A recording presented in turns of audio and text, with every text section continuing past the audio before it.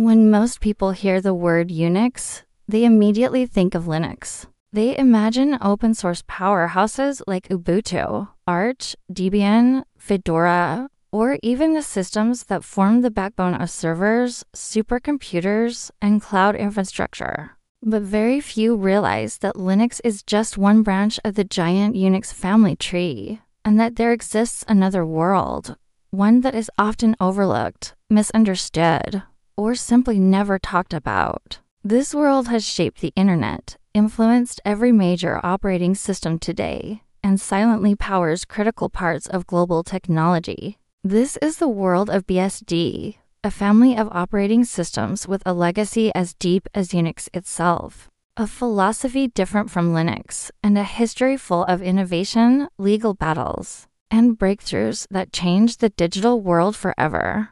And yet, most regular users have no idea what BSD really is, where it came from, or why it matters so much. To understand BSD, you must step back to a time long before Linux existed, before open source became mainstream, and before the personal computer revolution took off. The story of BSD begins in the early 1970s inside AT&T's Bell Labs, where Unix was born. But early Unix was restricted, closed, and licensed in ways that limited who could use it. By the late 1970s, a group of talented researchers at the University of California, Berkeley, began modifying Unix, adding performance improvements, networking tools, and new features that the original Unix lacked. Their enhanced version became known as the Berkeley Software Distribution, BSD. Over time, BSD transformed into a complete operating system, more advanced than the Unix it was built from, and containing features so powerful that they define today's computing standards. For example, the first complete implementation of TCP/IP, the very networking stack that the Internet still uses, was created and distributed in BSD. If you are watching this video with an internet connection, browsing websites, streaming content, using DNS, or interacting with online services, you're touching technology that BSD helped create. From the sockets API to core networking standards, BSD didn't just influence the internet. It built fundamental parts of it. But while BSD was becoming more advanced and powerful, it had a unique license that would later define its role in the technology world. The BSD license allowed anyone to use BSD code freely, even in closed-source commercial products. This meant companies could take BSD, modify it, and use it in proprietary systems without giving the changes back. To the Berkeley developers, this represented true freedom.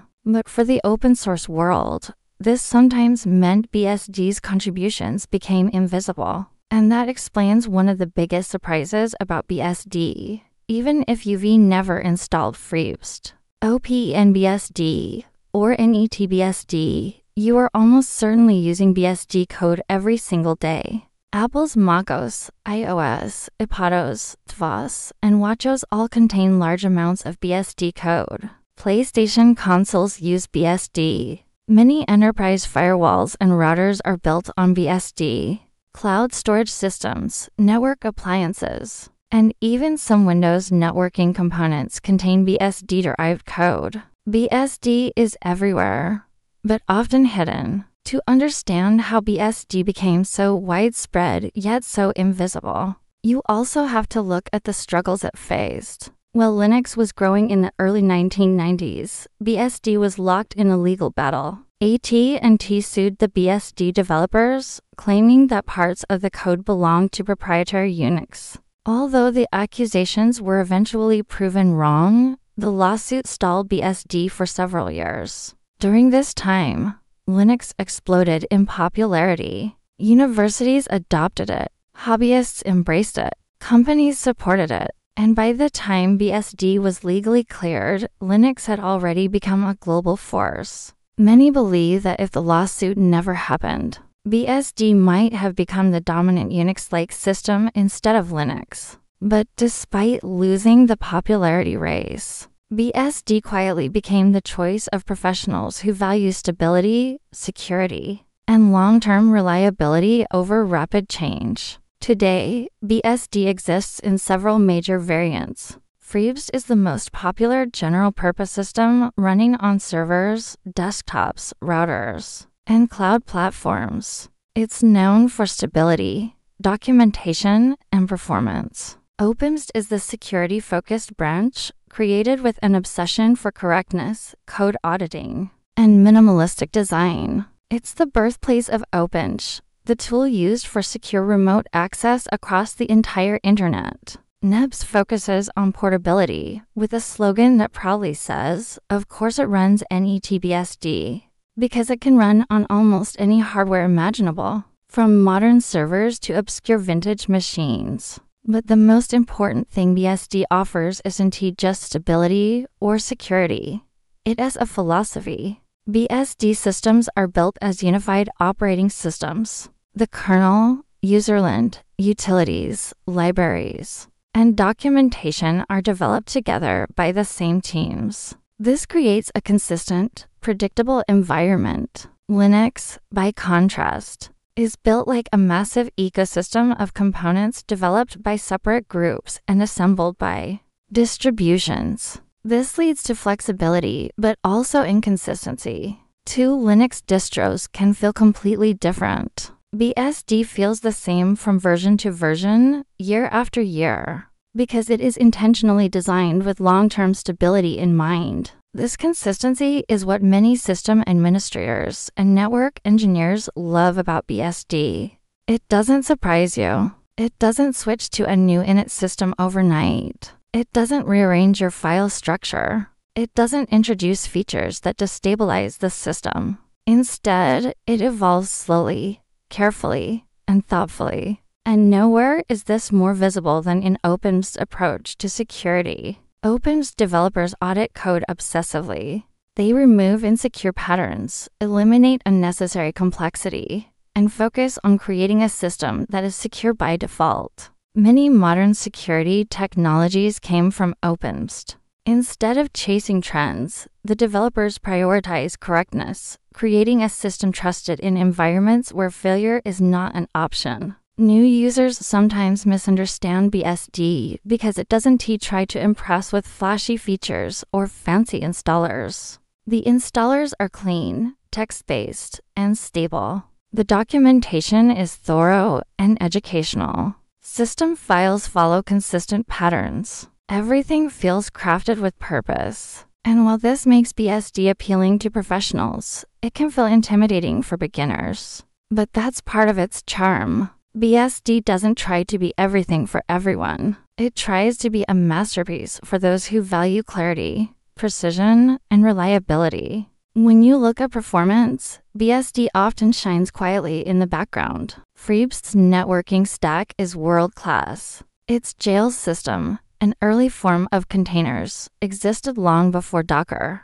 ZFS, one of the most advanced file systems in the world, runs beautifully on FreeBSD, offering snapshots, checksums, redundancy, and data integrity unmatched by many Linux options. Even though BSD is often seen as server-focused, it can run modern desktops like KDE Plasma, GNOME, XFC, and more. It won't come pre-configured like most Linux distros, but that's intentional. BSD hands you a clean foundation so you can build exactly the experience you want, without unnecessary clutter. BSD does have challenges. Hardware support, especially for newer devices, may lag behind Linux. GPU drivers, Wi-Fi chipsets, and certain modern peripherals often receive Linux support first. The smaller BSD community means fewer contributors and slower driver development. But the trade-off is worth it for many. BSD's codebase is cleaner, its systems are more consistent, and its development is more disciplined. BSD also has a different relationship with commercial companies. Because the BSD license allows proprietary use, companies often take BSD code without contributing improvements back. Apple is the most famous example. macOS and iOS rely heavily on BSD components. Yet relatively little of their enhancements return to the community. This is entirely allowed by the BSD philosophy. Freedom means freedom for everyone, including corporations. But this also slows down the growth of BSD compared to Linux, which benefits from the GPL's requirement that modifications must be shared. Even so, BSD's impact on the world is far bigger than its user base. Financial institutions rely on BSD-based firewalls for their unmatched stability. Cloud companies rely on ZFS for storage integrity. Universities and researchers use NET-BSD for architecture studies. And OpenBSD powers secure communications everywhere. Even systems that appear unrelated to BSD secretly depend on it. Android includes BSD-derived networking components. Windows uses BSD code in parts of its TCP/IP stack. Major routers, switches, appliances, and network tools borrow heavily from BSD. BSD is woven into the Internet's DNA. What makes all of this even more fascinating is that BSD isn't trying to dominate. It isn't chasing market share. It isn't chasing hype. BSD developers build BSD because they love craftsmanship. They value correctness. They believe in long-lasting engineering, not overnight trends. While Linux races forward with rapid changes and massive global contribution, BSD moves with precision and patience. And that creates a culture unlike any other in open source. People who use BSD often describe it like a well-designed instrument, not flashy, not loud, but beautifully crafted, intuitive once you learn it, and capable of stunning performance when used skillfully. You start to trust BSD. You appreciate its order. You admire its clean design. You rely on its stability. And this trust becomes part of the user experience in a way that's difficult to describe, unless you've lived inside a BSD system. In the bigger picture of computing history, BSD represents something deeper.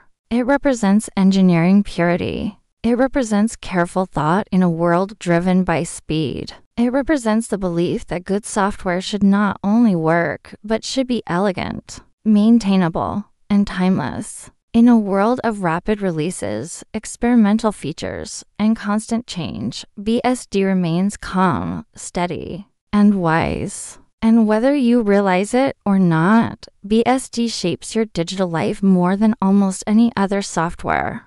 Without BSD, the modern internet would not exist as we know it. Without BSD, macOS and iOS wouldn't look or behave the way they do. Without BSD, secure communication across the internet would be far more difficult. Without BSD, countless servers, routers, consoles, cloud platforms, and security tools would lose their foundations. BSD is not the loud voice of the open source world. It is the heartbeat, quiet, reliable, essential, a masterpiece of engineering that most people never see, yet rely on every single day. Linux may be the public face of the Unix family, but BSD is its other side, the hidden side, the quieter side, the side built with immense care and depth. And now that you know the story, you can appreciate the legacy behind the systems you use every day. BSD is not just an operating system. It is a philosophy, a legacy, and a quiet force shaping the digital world from behind the scenes.